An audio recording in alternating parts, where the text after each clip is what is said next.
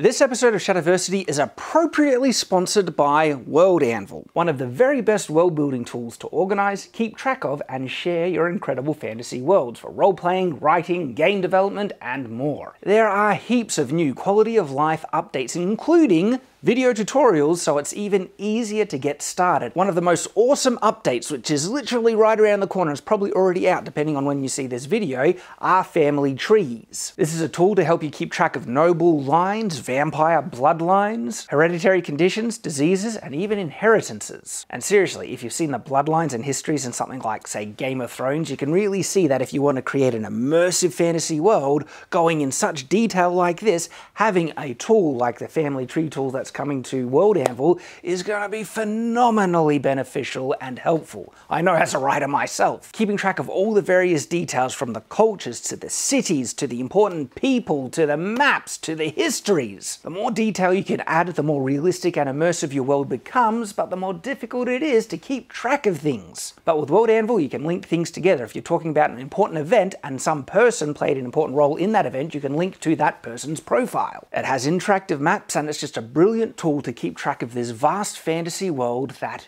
you might want to build. Never lose track of the details of your immersive fantasy world. Show your world to everyone else and get them hooked. And the best thing, most of these features come absolutely free, with some more exclusive awesome features available if you'd like to sign up. So please do go check out World Anvil. It's, like I said, one of the best tools for world building. There's a link in the description below.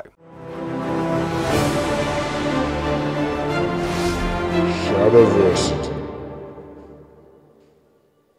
Greetings, I'm Shad, and I want to talk a little bit about world building, but not the general run-of-the-mill kind of make your map, make your nations and interesting locations, stuff like that. I want to talk about how to take your world building to the next level. Now, what qualifies me to talk on such a subject? Well, I am a published author. My novel, Chronicles of Everfall, Shadow of the Conqueror, is available in print, ebook, and audiobook, and is very well received. At the moment, the audiobooks are sitting at a rating of 4.6 out of 5 stars from over 2,000 ratings. So people are really loving my novel, and one of the most consistent compliments that come up in reviews for my novel is how much they loved the original world building, that the world building of my novel makes it really stand out because it's fresh, it's different. And so what did I do to achieve such a standard? And that's what I want to share to you. What has been my approach and some things that I think can help you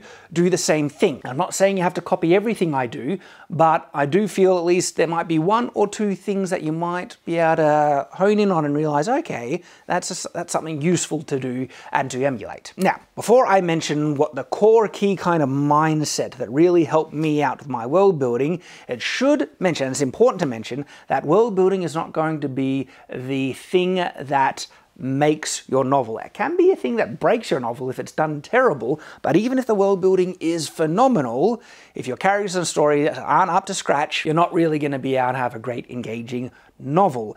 Now, that perspective can sometimes cause people to devalue the world building side, and I disagree, because proper good world building can be one of the greatest complements that enhances an already good story and good characters, and it can be such a phenomenal source for conflict in the story. So that is how the story can be enhanced phenomenally by the world building. How so? Well, there are so many interesting, unique kind of elements that you can add in, and we'll get to some of the specifics later on, but absolutely. So world building needs to be understood in its correct context. It is by no means without value. It holds tremendous value. It's not going to be the thing that your story is going to be resting upon for its success, okay? Because separate to the setting, you have your plot and characters, and the plot and characters are going to be the main things that will set your world apart. The world building almost is like the foundation, not necessarily foundation, actually, but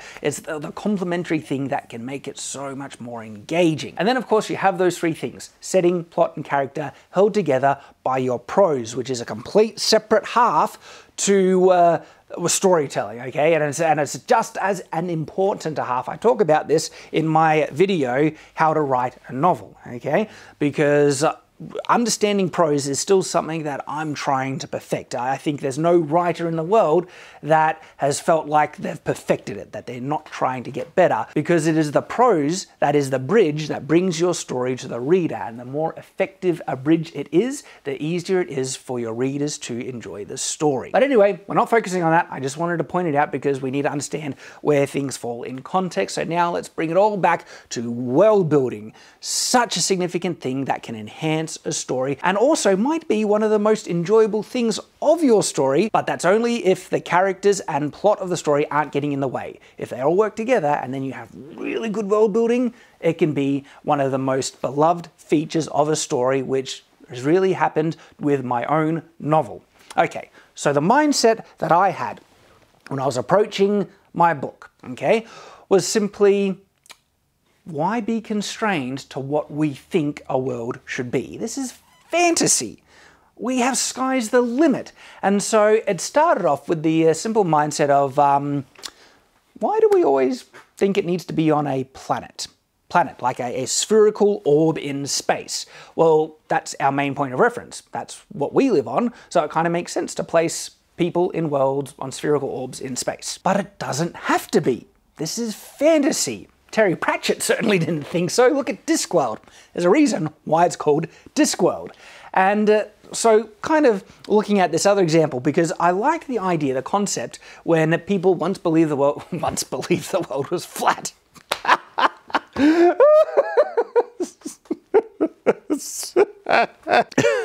That idea can actually be really interesting in a fantasy setting where there is literally an edge of the world that you could fall off of, and it creates unique kind of conflicts and limitations within the world. If the character's trying to run away from something and they're running really, really far in a certain direction, they're going to reach a point where they can't run anymore, which is a direct limitation in contrast to a world that's on a spherical orb. And so for me, I kind of liked that idea, but then I wanted to figure out, how could it work? What are the lengths and limitations, and what would a universe be like? And I have to admit, sometimes it was really hard, because the other thing that I feel is very important to world building, and it is a very strong mindset that I try to apply, is to make it believable. Believable isn't, it should be understood, because sometimes I also say make it realistic, but people say it's inherently not realistic because it's fantasy.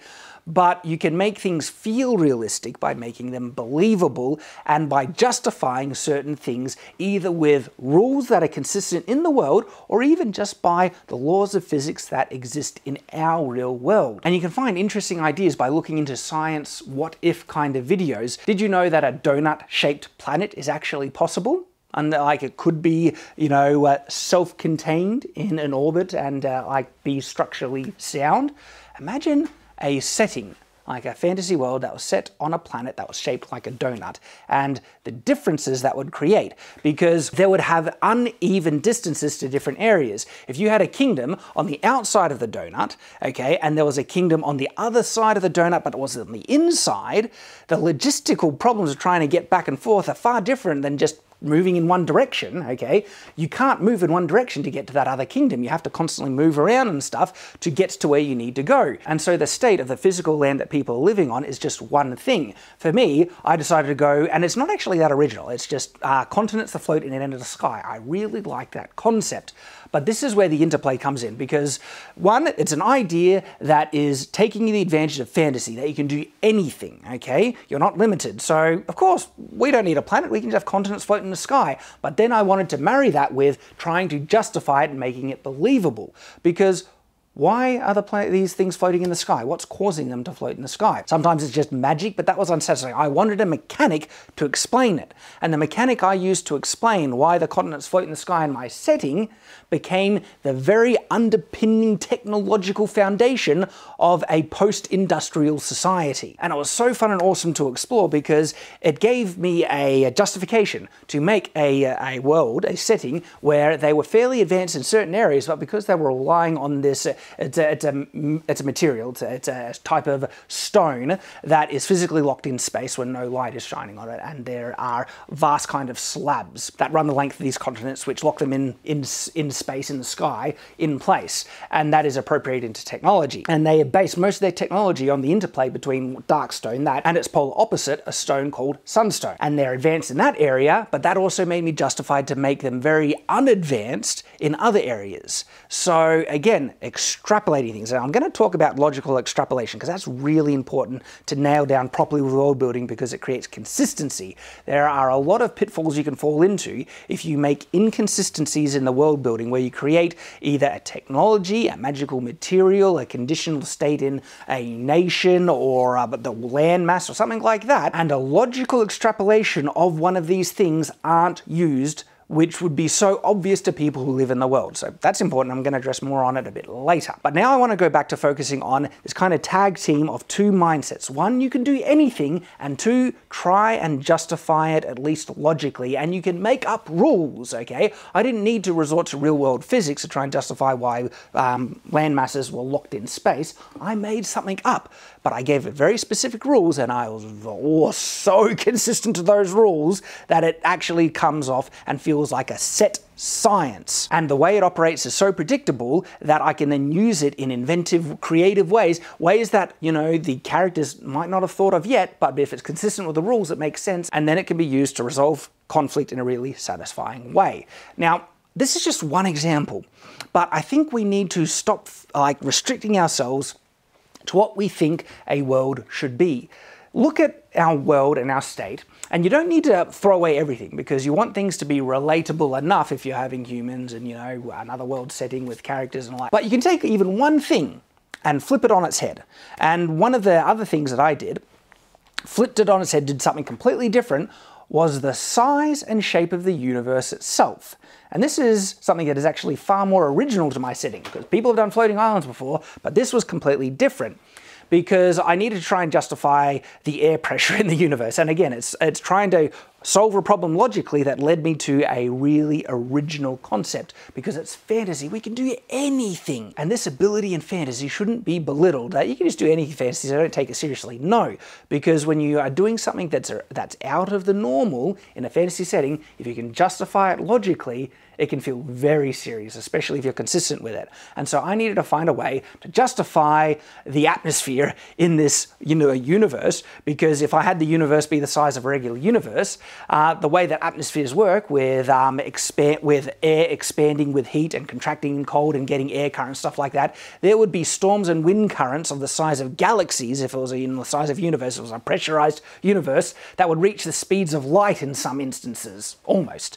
And so yes, that was like problems beyond problems. But then suddenly, if I shrunk the size of the universe, I could actually have an atmosphere operating in a far similar way to the way the atmosphere is on a planet. But I don't need to shrink it completely, I just flattened it. And so, all right, how would that work? Well, again, I looked to scientific theories, postulation stuff, and there was a documentary on, I forget where I watched it, when I watched it, but it was just on people, scientists, trying to theorize what the shape of the universe was. And one of the theories that they had when you reach the edge of our universe was that you can't actually exit the universe. Your literal physical state is only manifest by the laws that exist within our universe. So you can't leave it and still be in the same physical state. And so when you reach the edge of the universe, they postulate that you just re-enter it from the opposite side, and that the universe is technically like spatially connected on every angle. And so, without going into too much confusion, I caught on that idea and I decided to use it. If I shrunk the universe horizontally to flat, and then if you leave it, you just re-enter it from the top, and then I put gravity into the universe, so everything is being pulled down, except the continents which are fixed, I suddenly have a really cool and original world setting that has this really interesting, strange mechanic of this interplay of when they leave the universe at the bottom and just re-enter into the top, the thing in the world that is called the barrier. And then I got to explore different ways of what this interaction with the barrier was, and it's one of the, you know, I don't want to spoil too much, but let's just say the magic system system is related to the barrier as well, because we have no idea what exiting our universe, entering our universe would do, so I can just make anything up and it still feels consistent enough, and even if it wasn't consistent with the real world, it's consistent with the fantasy universe. So again, this is just looking at one thing, the shape of a universe in regards to a fantasy setting, and saying I can do whatever I want. It's fantasy. So what else could you do? What about gravity? Okay, it would be an interesting fantasy world in which gravity literally wasn't a thing. Maybe you could take the fact that things with mass causes a space-time curvature, a geodesic curve that causes things to fall in towards it and stuff like that, and you can basically remove that force out of the universe, say just gravity. Now that would cause so many issues if you try and extrapolate it, because planets wouldn't be able to hold together and everything like that, so you would need a new mechanic to try and explain how planets could exist and other things like that. But let's go, instead of trying to justify it, let's try and explore what you could do in a setting that didn't have gravity and what planets look like, but that alone, because again, it's something that we are restricting ourselves because that's just how the world operates. Now, that could make it so different that it'll be hard to do a traditional kind of fantasy story in that sense, but I'm using it as an example that you don't need to be restricted by anything. It's fantasy. Try and think outside the box. In actual fact, there are so many interesting things that you can do that extrapolating each individual example is going to take too long. And so I'm going to be launching a new series on my YouTube channel, just looking at one idea and then extrapolating and trying to explore all the different ins and outs of how this could affect society. And I'm going to list some of these video topics that I'm going to be going to as examples of things that you can just switch up that would make a really interesting and original fantasy world. For instance, what would a fantasy world look like if you were to consider it to be mostly Earth-like in terms of the progression, the biology of humans, stuff like that, and removed wood? Trees, okay? Or that plant life only grew in bushes about a foot or so big, half a meter. That would throw a society on its head. Do you have any idea how influential and crucial timber has been for human advancement, okay? We build our homes with it, we use it as a source for fire and heat and light, and if you just take this one thing out of the picture, suddenly society and a human-like development system is flipped on its head completely. Massively so. The world and society and history would be completely different with this one change. There's one change. Another example.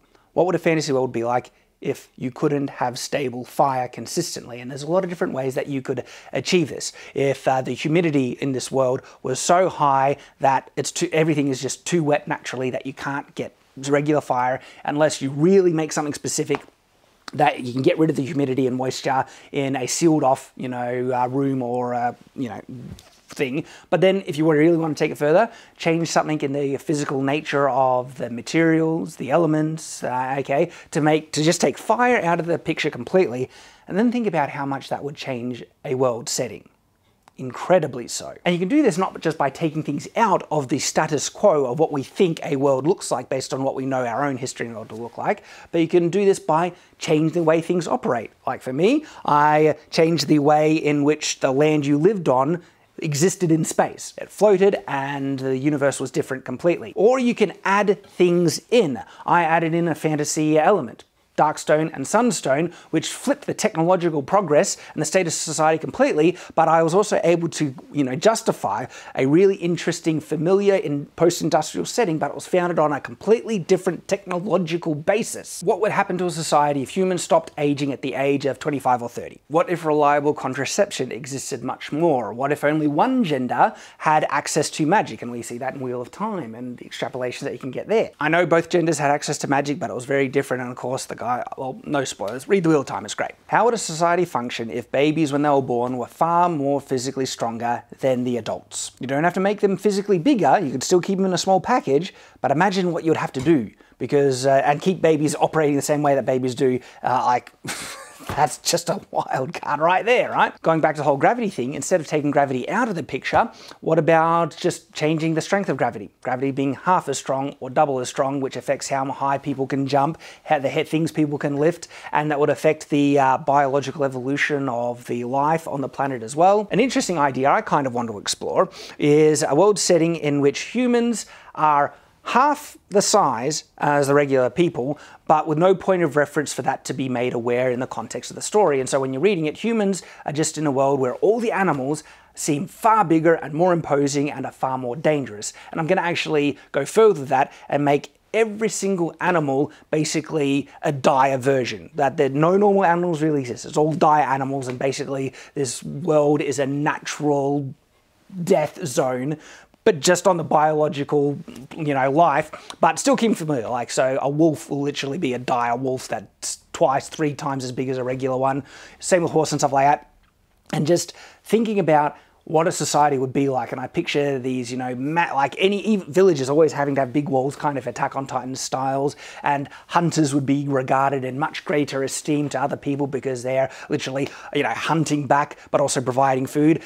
You wouldn't be able to farm regularly, or if you did, you'd have to be under guard and everything like that. I kind of like the idea that wool from these dire versions of sheep, which are like as big as horses, are actually, the wool you get off them is stronger than steel. And so the armor is actually textile armor that can only be cut with like razor blade saws and stuff. And then they're wearing textile kind of armor that's better than full plate and things like that. And it's just that there's all these cool, fun ideas that come from the simplest, smallest thing that change the, I guess, strength comparison between a regular human and the entire animal kingdom, and make all the animals like twice as strong as what they regularly are, and still use familiar animals that we have in the real world, just make them larger. And so I'm not making up like, cockatrices or strange weird beasts. I'm just increasing, and it, again, throws everything else, and it creates this really interesting, danger-filled setting that I reckon is going to be really fun, and I'm probably going to explore in the future. So think about the endless list of things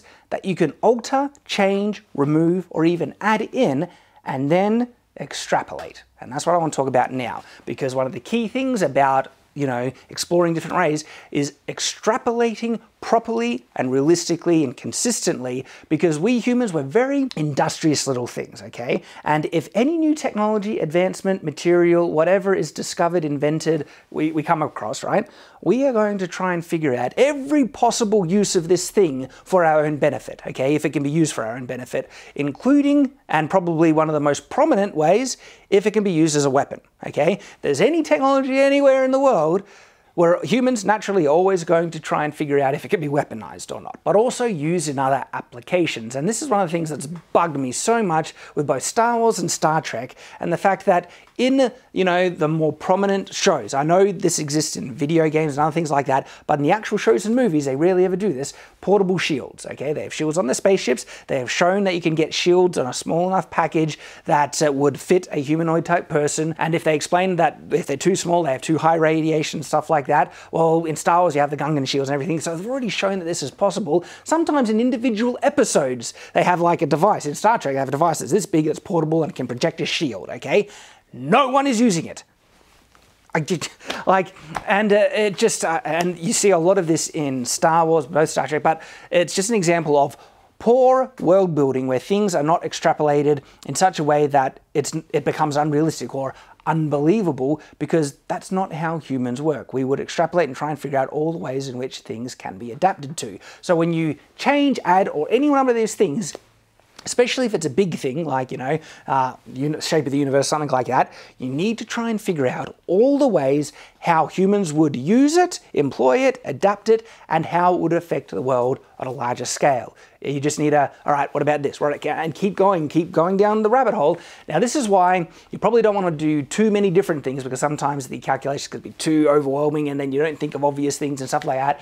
And I found it's always been helpful to focus on one thing at a time, and I haven't really needed to change too much to make a really cool, interesting world setting. Sometimes it only needs to be as simple as changing the continent, shape of the universe, and then extrapolate. There are classic fantasies that I honestly feel haven't done this to a satisfying level, like the type of magic and what magic can achieve and how readily available it is in Dungeons & Dragons. I'm not sure you could maintain a strictly medieval style setting with all the things magic can do. Now granted, there are some really interesting and creative kind of world settings that seem more in line with a world in which vast magic like this would be, when vast magic like this would be available, like Forgotten Realms, where you have complete governments controlled by magic users and stuff like that, and there's class distinctions and how it affects. And so there are some instances very much in Forgotten Realms where they do a really good job, and sometimes I feel it's not nearly as satisfying. Invention can often be a result of necessity, and if you take away that necessity, certain inventions naturally would not be developed nearly as quickly or readily, or just not developed at all. And so if you have magical healing, how can you justify medical technology being advanced, just germ theory, herbs, and other things like that, if it's so available? It would advance if it's not nearly as available. And same with like D&D type magic. You could have D&D type magic in a medieval setting if it wasn't nearly as available and widespread and only a few small individuals used it, then it wouldn't affect society nearly as drastically. But if it was widespread, commonly available, well then that would be affecting a lot of things, especially technological progression, depending on what the magic can do. In regards to healing, it would hinder and put a block on medical technology in quite a significant way. That's exactly what's happened in my book. Magical healing is so available that their medical technology is pretty horrible. And having said that, the medical technology of the medieval period just by itself was pretty horrible as well, so you don't necessarily need magic to justify that. So if you're introducing a new spell, okay, really, try and figure out how prevalent it is and how much it would affect society and even history, okay? Are kingdoms built upon the foundation of this technology or spell or this utility or whatever? Now, I could be listing endless examples, but then I think the video would honestly be too long, so I'll basically round it up now and say these are my 3 kind of main cardinal rules for taking your world building to the next level. The first one, don't restrict yourself to all the conditions that we have in the real world. It's fantasy. You can do anything you want. 2, when you do change something up, okay, try and justify it logically and consistently within the world, because then you can actually employ those rules in the story. And I actually think I should expound on that a little bit more. But finally, the 3rd rule, extrapolate, okay? If you're introducing or changing or something like that, and you've justified it logically, figure out as much as you can how it would affect society and how it would be employed. And then you can come back to what I was saying at the beginning of this video. You can start to use it in such fun ways in regards to the plot. So in my world setting, because Darkstone can literally subvert, okay, laws of gravity and other things like it because it's locked in space, they use this to create skyships, and skyships are everywhere. And so trade and transportation are going through the roof in my world setting because they have such access to easy transportation and really effective and fast transportation. That then affects warfare and economy, but how does it affect story? Well, your characters are living in these worlds, and so if they need to get from point A to point B, suddenly they have access to get from A to B much faster because of skyships. How do skyships operate? Is there a way to make them faster? Is there a way to make them slower? How do you disable them? How do they fight? How dangerous are they to operate? All these things are actually really important to figure out because they would naturally come into play in the story. And so these skyships can reach really fast speeds. So then what about G-force and restrictions? And so of course there would be mechanical safety limitations to prevent these ships from accelerating too fast, from stopping instantly and having people become pancakes in the walls, and to prevent them from turning too sharply and you'd be thrown onto the sides of the walls and all these things. So again, logical extrapolation. But then my character's in a situation where they actually need a skyship to go faster, but they can't because there are limitations built into it. So they have to disable the mechanical safeties of the ship. Who knows how to do that? Is there anyone trained to do it? Okay, and so now, literally, my character's in a situation where they need to do something, but they are prevented from doing something based on the world building and setting and technology and the rules that I have put in place, which creates tension and conflict and problems that they need to overcome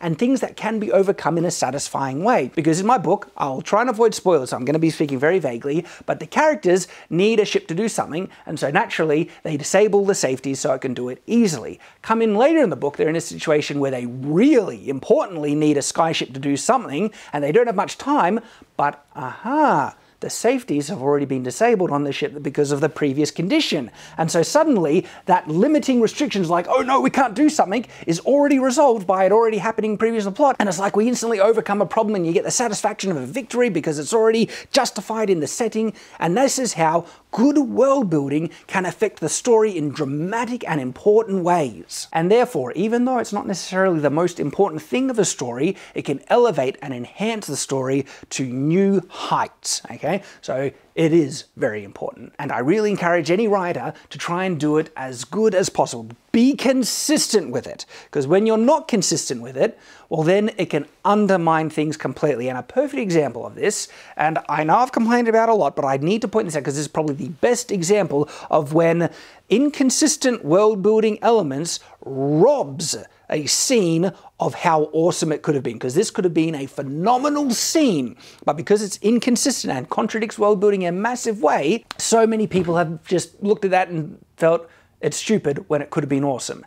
And I'm talking about the Holdo maneuver from Star Wars The Last Jedi, okay? That scene is visually spectacular. Even in the cinema, I was like, that looks awesome. But then, oh, hang on, how does that work? That contradicts everything. And like, why haven't people been doing this before? Like, so many questions arise because of being inconsistent with a very important element in the world building, the way technology is used and employed in the setting. What would have been so cool if there was actual possibility provided in the technology somewhere else, and it's subtle, no, none of the audience have ever thought of it, but then it's explained that it can be done through these, elements, these rules that are already in place, and someone smart enough, a character smart enough was just able to figure it out and then do it and then achieve something epic. And suddenly you have this brilliant scene that is also justified in the world building setting and technology, and instead of being robbed of this awesome moment, it enhances it even more because a character just did something really brilliant. So once again, world building, especially in fantasy, shouldn't be belittled or taken less seriously or give less time devoted to it. I'm not saying spend years upon it, by the way. There is something like world building disease. Well, I forget the exact thing, but it's people who spend way too much time on world building. So I was trying to wrap it up, but this is important to also mention. Yeah, and it's a tool that I use as well, is you only need to world build enough for what is serviced in the story and plot, because that's the only parts of the world that you're actually showing the audience. All the other parts in the world, they're not being revealed to the audience. They're not even there. And so if you well build all these other nations, that's kind of wasted potential and time. You can utilize them, that's fine, later on in the story, and so it's good to have that kind of ammunition ready to go. But if you're not going to be using it in the story, you're not using your time efficiently. And so something that I do, and a lot of other writers do, is I kind of list the nations, and if I come across someone in the nation, well then I'm like, okay, what are their characteristics, culture, things, and all I need to do is world build that for that given scene. But if I never come across someone from that nation, I have the name there, it's ready to be developed deeper when I need to, but I don't need to waste time on it because it's not appearing in the story. And so this is like the smoke and mirrors of world building, where when you see an iceberg, you think there's, logically, because if you know anything about icebergs, the underside, there's a much deeper iceberg underneath the surface. But in regards to world building, all you need to show is the top of the iceberg to imply the depth of it underneath. I really got this impression, and I could be completely wrong, but when reading Wheel of Time by Robert Jordan, it's so interesting where he has certain characters mention past events, battles, a specific general who took this mighty stand, and one character in particular becomes connected with history. I'm not going to give spoilers, but because he has a connection with history, these different historical moments pop up continually through the book, and you get immersed by this rich, vast history of the Wheel of Time.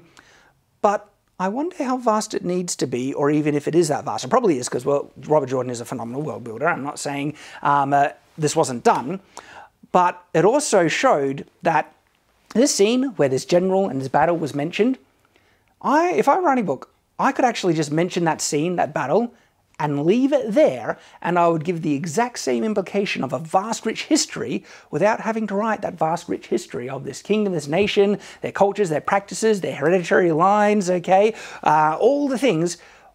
You don't need to do it, okay? You can just hint at it, imply by the story that there is a vast, rich history, but then you don't need to go to the trouble of doing it, because so many of these battles and things, some are mentioned again, like utter Hawkwing, okay, becomes, am I saying that? Utter, Wheel of Time fans are really going to roast me there, just because of the pronunciation, but he becomes really significant and as a historical figure that becomes referenced and mentioned quite a lot. Manetheren becomes a very important historical nation, country that, I won't give spoilers, but referenced a lot in the Wheel of Time, and so there are important histories, so don't get me wrong, when they become integral to certain elements of the story, you need, detailed world building to explain all the history and stuff, but there are so many nations, peoples, and events mentioned only once in the Wheel of Time, never revisited, and they give the impression of that vast, rich history, but nothing else is really revealed. And even if there is a vast, rich history that Robert Jordan had written for it, you don't actually need it. And that's kind of the lesson I took from that, is like, I can actually just do these kind of hints and world build to the level that is needed for the story. And because of that, I can make a novel that is complemented to in very high regard for the quality of world building, but there are areas in which this might be disappointing, that I haven't even needed to develop yet because they weren't in the story yet. But when I come to, in book 2, a part where, okay, characters now gone to a new nation that they haven't visited before, then I'll need to really nail down their cultural norms and practices to far greater detail, history, the government style, the fashion sense, and all those things. But I haven't done that for all the cultures in my book. And people have commented, I love all the different cultures, because different people from different cultures are shown in the book, and they're mentioned that these cultures are there. There's mentioned in the histories and stuff like that. But as to the detail, most of them are nowhere near as detailed as the main culture and nation in which the book is based in, which is Samara, which I have a vast history written for. I have different locations and events and peoples mentioned, all those things really detailed, because that is what was needed. So, important little trick about world building there. You don't need to world build everything. You just need to world build what is needed for the story. But there are people who just love world building everything, and so I'm not saying don't, but if you want to use your time efficiently for writing stories, there is a syndrome of world building too much, and you spend years and years upon world building and never get to the story. And if you want to write novels, you should use your time efficiently. So there we go. How to take your world building to the next level, some of the things that I do, and practices and mindsets that have really helped me achieve what many people have regarded to be fairly good world building. And I'm flattered by the compliments as well. So thank you, and thank you for watching. I hope you've enjoyed, and of course, I hope to see you again. So until that time, farewell.